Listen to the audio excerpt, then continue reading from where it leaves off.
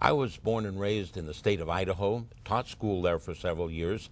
Then I moved to Colorado and attended Northern University of Colorado for my master's degree, and moved on to Denver, Colorado, and did my PhD work at the University of Denver. Okay, once you got educated, then what happened in your life?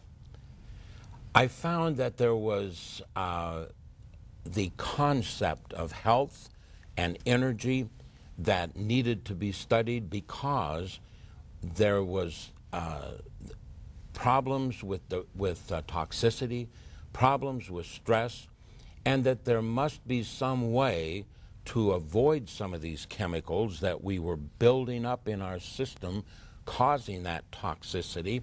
And so in looking at it, I found a way to begin to work on restoring energy and working on better health.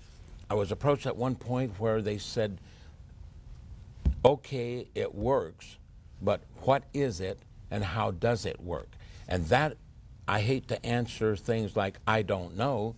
And so I began doing a lot of research around the world and found over 1,500 references to the material that I had been working with that had worked so well, and decided that I'd put a cover on the front and back of that work, and that was the research project that is now a textbook. And that, we're going to talk about that a little while because you did a lot of research. Yes. But that research led you to a, I laugh a little bit because I'd never heard of it, but what we're talking about today is fulvic minerals.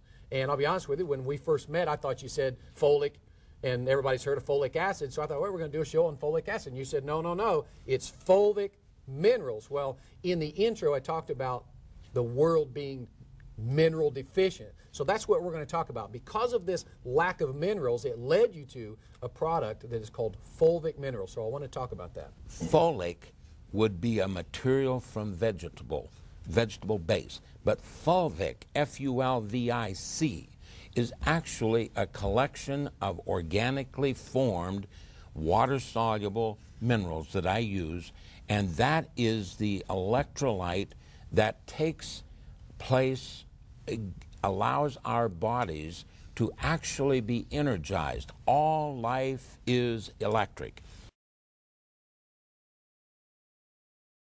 So give me some symptoms. What type of a symptom would a person, I mean, heart disease is an epidemic, cancer is an epidemic, diabetes, all these illnesses are out there. Give me some symptoms that a person would probably be suffering with today that would be a tell sign, hey, I'm deficient in fulvic minerals. Perhaps you would notice that you'd be a little more tired. Then functions began to slip, and we began to have signs of not being able to complete tasks as well, perhaps not think as well. And so what I'm saying is we need the energy, the charge, in order to make everything function in a balanced way. It's not magic. It's just assisting the body to function as it was designed. Why does it not function? Toxicity drains the battery. It shorts it out. And stress takes a toll on our energy. Well, you said not to call it a magical nutrient, but it sounds to me like a magical nutrient. If you can put this nutrient into your body and it can alleviate some of these things you're talking about, why in the world have we not heard about this before now? Up to this point, we have become very oriented to the chemical quick fix. You take a chemical and it immediately has a reaction, and sometimes that's good. Sometimes we need something that would be an immediate fix, but there's nothing like reestablishing the immune system. There's nothing like encouraging the body to do its own thing, because we were created as a great machine, and that machine has the ability to function very well when balanced and has proper nutrients, proper rest, and is detoxified. Well, A lot of these, I know I read a lot about digestive enzymes. That's what you're talking That's about, right? correct. And the same thing with amylase.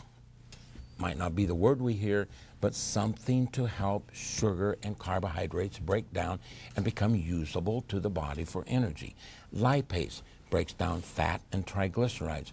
And so if you have that on switch, the enzymes to help assist, then you have a chance. You see, most people don't realize, but the hardest thing we ever do in our whole life, the thing we spend the most energy on, actually is digesting food. Exactly. Yep. And so if you want to think of it as a picture, 9 hours a day digging ditch with a pickaxe and a shovel equates to digesting 3 meals. If you want to spend another 2 or 3 hours, have a steak about 8 o'clock at night, and you just are digging ditch a little longer. Well, why